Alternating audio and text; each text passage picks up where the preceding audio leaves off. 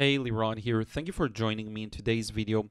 We're going to go over a very fascinating, in my opinion, painting process, and I want to talk about how to paint the perfect watercolor painting. Before we get to it, I do want to mention I am auctioning Stillness, this beautiful painting, strong vertical format. If you want to own an original signed painting by me, be sure to check that out for a great price, I believe, because it is an auction. You set the price. I don't come up with it. It started at $39 and you've increased it ever since. Thank you so much to anyone who bid so far. I will put a link in the description box below. Now, into this process, I want to do a bit of a different format here.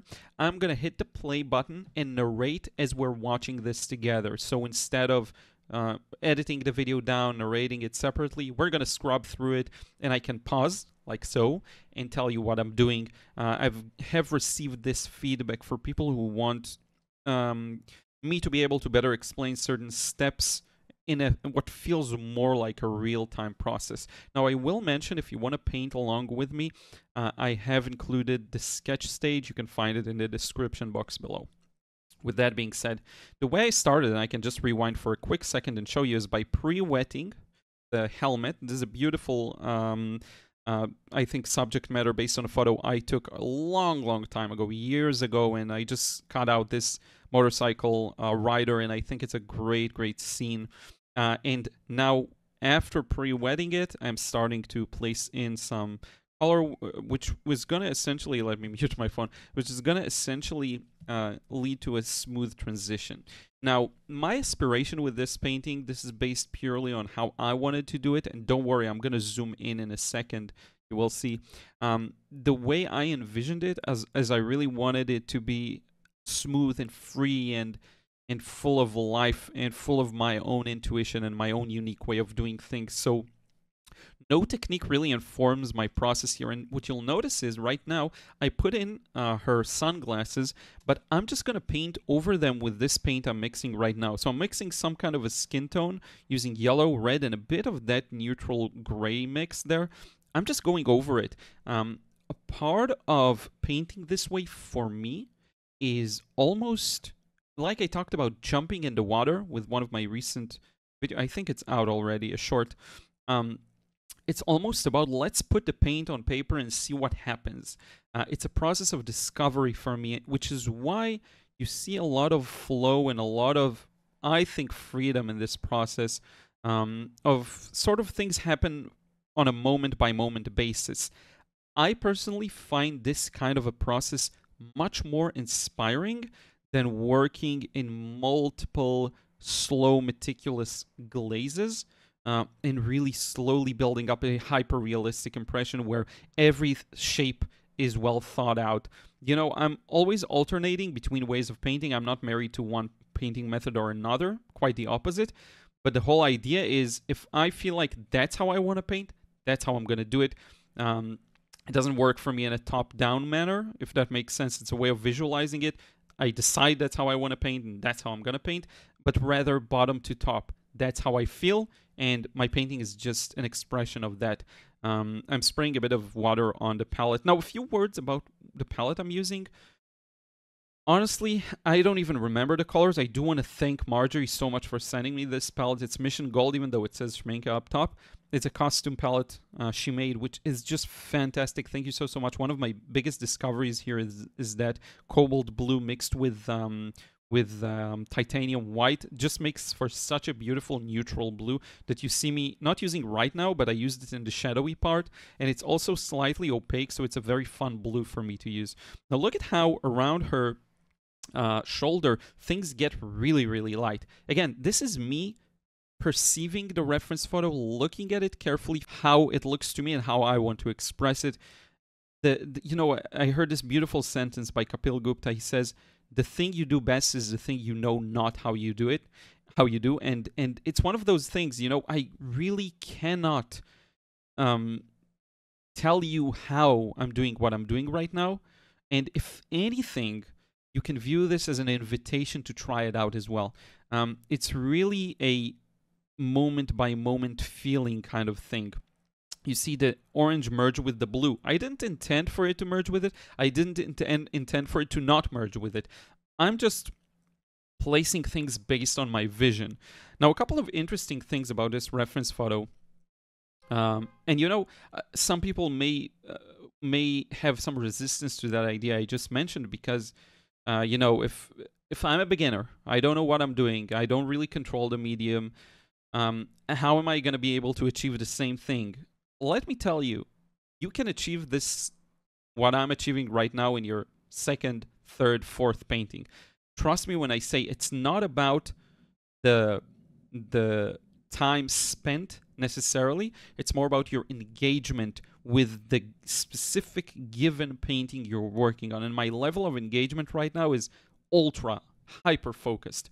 I'm really observing the thing I'm painting. I'm really looking at it and allowing it to feed me. Now, experience will feed into the result you get. The past experience, the past experimentation you've done will all feed into ultimately the end result you get. But that still doesn't mean you need to practice months before you see a result you love.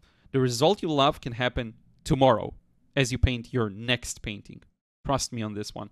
That's why you often have, I've had this happen to me a lot, and I hear other people too, a standout painting where you paint something that feels so beyond your current level. If most of your paintings feel like, I don't know, of course, this is all theoretical, like 5 out of 10 or 4 out of 10. I had that time. And then suddenly I produced a 7, an 8 out of 10. In my first 6 months into watercolor. When I look at these paintings now, in the new context of where I'm at, they look maybe, again, like a 6 or a 5 or something like that. But back then, and still to this day, they hold as a painting I love. The reason was the engagement in the painting of it. The care that I took just because I enjoyed a reference so much that I wanted to express it. These things go far beyond techniques and how-tos. Techniques and how-tos are, you can learn them fast, trust me. Now, I do want to talk a bit about this reference photo. I got a little lucky. I didn't plan for this, and again, honestly, I just went with the flow, but the luck aspect came from the colors here. They're really lovely. You have this beautiful combination of blue and orange, and these are complementary colors, so what you end up with is very graceful color combos that, honestly, I didn't really do much to achieve. I'm just following what I'm seeing here. That's the element of luck that's involved, and I want to talk a bit about, if I remember later on, what makes watercolor more unique in that regard compared to other mediums, and in the context of what I'm talking about right now, which is that full engagement in the process. But yeah, so that's where the luck aspect came, I would say, because I was super engaged and involved in the process, and the reference photo ended up being such a beautiful thing. So, her shirt is a little gray-blue, jacket is orange. There's a lot of blues in the background, and if you look at the motorcycle and how or Vespa, I don't know what that is, the way I painted it does include those subtle changes in temperature. So you see me currently painting like a grayish color, but up top you can see that rounded shape is a bit of orange to it, because it depends on, because it's white, it basically reflects its environment. So the parts of the motorcycle that face towards the sky tend to be cooler, whereas the parts that are towards the ground tend to be warmer, or the parts towards her jacket tend to appear a little warmer. That's just how a reflective surface that's very light functions. In this example, it's just white, so it's to the max, right? If it's a volume knob all the way to reflectiveness. And there's no color to throw off the reflection. It's just a reflection. So all of these small nuances, again, I got kind of lucky with how beautiful the photo is. Now look at how I'm painting these shadows, okay? This is a big part of feeling it step by step, moment by moment, as opposed to coming with a preconceived plan. I put in the gray, and then I put in the black right next to it, and I'm observing, I'm seeing what happens. Of course, my experience informs my choice as to how thick the paint is that I'm painting with, how thin or watered down it is. But it's really, to me, about jumping in the water and seeing what I can produce. That's the thing I enjoy the most with watercolor, which is a nice segue to talking a bit about watercolor and the process itself. The difference, I would say, between other media is it's harder to mask how engaged you were with the process. So when you're painting with a more slow medium where the time frame is a longer, just a longer time frame where you can paint over days, weeks. Whereas with watercolor, a wash is a wash. You know, it's gonna, and that's just a fact. It's gonna stay wet for a couple of minutes, then it dries, and that fundamentally influences the result.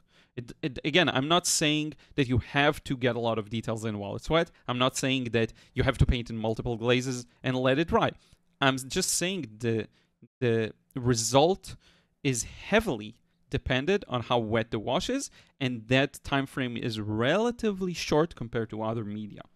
What happens is, because it is so, it's very easy to tell if the artist was fully free and engaged with the process, whereas with other slower media, it's a little harder and you can fake it a bit more. Again, not fake in the context of negative. I'm not making a judgment call here. It's just harder to tell if the person was fully engaged in the process. If you take it more to an extreme, if you look at a digital painting process, it's even harder to tell, because digitally you can do pretty much anything. You know, with oils, acrylics, you still have to mix the color you want. You can't really erase and go ahead and add effect. Whereas with digital, you can do everything. So it's even harder to tell. And I think that's, and look at how I'm adding a bit of blue to that. The shadow on the ground goes from a dark warm to a light blue, actually. So this is my cobalt blue. Again, can't tell you the exact colors I paint. I just use yellow and red to mix the orange, blue, and a bit of neutral tint or black. I don't know, it's not neutral tint, it's some different kind of black here, but whatever. You get it. Again, it's not, these aren't the details that make the painting. I could have painted this with just about any palette and received a similar caliber of a result. By the way, I know I'm zoomed in and you can't see part of the sketch. Don't worry. Once I move into the background, I will zoom out again and you can see all of the details. So with watercolor, in short, shorter time frames, it's easier to tell how engaged the artist was, and I believe the fresher, more engaged results look better, at least to my taste, which is why it's something I'm trying to achieve with my own paintings. I love that once in a while I'm in the mood to paint something that is highly, highly detailed and realistic. Most of the time that's not me. Most of the time it's more of a beautiful aspect of laziness. How can I tell a story with minimum details? Now, one thing you'll notice around the helmet area is everything mixed together. I love that, but we still need to get back a few of the darks. We will get them in a second. Don't worry about that. But for now, I'm still working the nuances of the bottom section of the motorcycle. And again, a lot of it comes down to placing a color or a shape, seeing how it reacts on paper. Now, for example, I didn't know. I thought it's a bit wetter and it's going to mix a little more. So what I'm going to do is come back with a moist brush and try to manually move it around and make it blend a little more with the light side of the tire, if that makes sense. It's very much a feeling moment to moment kind of a thing. Now, one fascinating aspect of this painting process, I believe, and now I'm going to switch to more of the cobalt blue here and continue with this shadow. One fascinating aspect of this process is the background. You're going to see me paint the background in a very direct manner and completely detached from what's literally there. To me, that's peak. That's the peak of watercolor. Being able to paint something in a direct connection between you and the reference photo without necessarily knowing in advance what's the shape I'm going to paint. Okay, so right now I'm just feeling it out, and that's what I love. Don't worry, I'm going to zoom out in a second. I remembered I zoomed out earlier, but here we go. I'm going by feel. The top feels lighter, came back with some water and made it lighter. As we move to the right, there's a little more darkness. There's a bit of warmth in the greens that feel like there's a bit of foliage there in the background, but there's also a lot of coolness in the cars, the white cars and black cars. They all, because they're in the shadow, they all feel a little cooler compared to the rider here. Now, here's one of my favorite parts, and that's painting around the helmet. That's going to happen in a second. The way I do it, let me pause here. The way I like to do it is press all the way down with my brush so that it widens, right? And then I can tell exactly its reach. And then with the maximized reach, I go around the shape. That's something I discussed before, like way back. that thing gave me huge trouble when I started with watercolor, because I wasn't familiar with how the brushes work, and I wasn't familiar with my own brushes personally, the ones I purchased, and I would constantly struggle, and I'd end up painting everything with the tip of the brush. But then I realized there's a lot of work that can be done with the full weight of the brush, and that's exactly what you're seeing. The full weight defines the shape, and then you know exactly where it reaches and how to paint it. And it's this moment where you can really tell the contrast with the helmet. Now, don't worry, I'm going to put things more into place. I'm going to add more details. I'm going to make it more. But for now, that's a great starting point. This is honestly one of the harder parts. Even though I'm just painting a background, I really wanted to make sure that I paint in a way that expresses the shape correctly. The way I see it and the way it is, you know, because there are some areas where I allow a lot of freedom, but at the end of the day, I do want to show it's a ride or a motorcycle. I am looking for some level of accuracy there. Now for the lights there, you see I'm just adding some water, lifting a bit to make it lighter, because later on it's going to show as the headlights of the cars. Did I think about it? You know, that's how you lift in watercolor, and that's how these things are soulless. You know, if you're just orienting yourself based on techniques, something will feel lacking in your paintings, and you won't know what it is. But something just won't be complete. And to me, this beautiful organic way of doing things most of the time satisfies me much more. If you paint, by the way, a completely different process than me, a completely different way, you're 100% happy with your results. You achieved and attained what you define as success. You don't listen to a word I say, and that's something I have also discussed in a recent video. I'm trying not to cram things down your throat, but just tell you how it is in my own experience. Your experience may vary, right? Your mileage may vary. Is there there's abbreviations for everything on Reddit. Your mileage may vary. Yeah, YMMV. I saw it a lot, and I was like, what is that? I remember. So yeah, continuing with the wash on the right, not following best practices of how to paint an even wash. No one cares, because that's not where the soul of the painting comes from. And it's very interesting. Did you ever watch a painting process? You feel highly inspired to paint, then you try painting and you find that it's so much harder than you think, and you don't get the result you want, and you lose interest. It just feels like you don't feel like painting.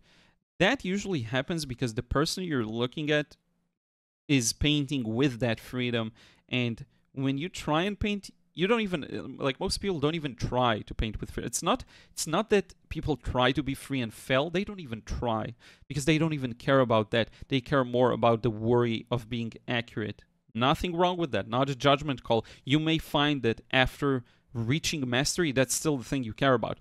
But for many, it's not. And they end up just not painting the way they want it. So of course you're going to lose motivation and interest. It's just that.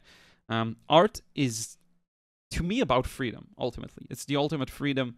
And if you yourself force yourself to paint a certain way, to follow a certain process, to use a certain technique, to predetermine how you're going to paint something, that is just so boring. And I lose interest myself, honestly. So just my 2 cents on that.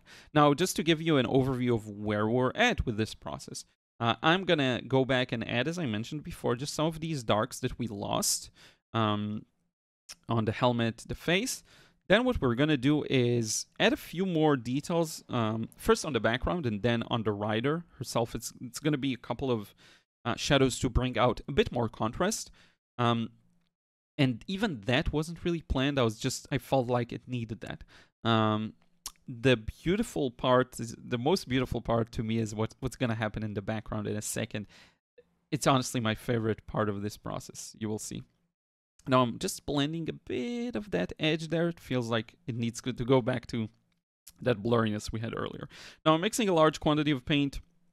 It's gray mostly, but I pushed it mostly towards the blue. Okay, so it's a cool kind of gray. I used both the black color I have here. Do I want to skip some of that, or is that okay? Okay. So yeah, adding that, starting somewhere. Again, just going by feel. I saw that beautiful window there that has a shadow on it, and then we have the front car window that I kind of actually botched its shape. Now that I look at it, should be more at an angle. That's what didn't feel right, but it doesn't really matter. And then we have that line on the car, that tire down below. See, I'm following the general feel, the general impression here. The way I do this is by not following anyway, but just by looking. If you can just look, you will see. Most people don't even look. And you know, it doesn't mean just looking at a reference photo. You can look at whatever you want. I sometimes look at the painting to see what it needs, right? So it really depends on the situation, what you feel like, what you're aiming for. Now look at how that's the part to me that's most fascinating. Look at how this collection of random shapes slowly turns into a solid background that feels like it's actually a bunch of cars, a backdrop. I personally love that. Honestly, I can go over it and do some editing to make it even more like blurry and in the background. You can do a lot with that, and I may play around with it off camera a bit. You will see once I post it on Instagram in a couple of days, or maybe today, I don't know. But there's a lot that can be done to finalize. It's just about, to me, there isn't really even finalizing a painting. There's just painting. There's just painting. If you feel like the painting needs something, you just do it. Notice how this shadow anchors the car. Now I'm going to extend this darkness around the headlight of the car just to make it feel more solid. I'm going to add the window to the side. I'm going to add the car to the left. But this is just a collection of shapes. You see it happening in front of your eyes. At some point, the illusion takes over and things just work. And that's what I find most fascinating about this particular way of painting. I think it extends far beyond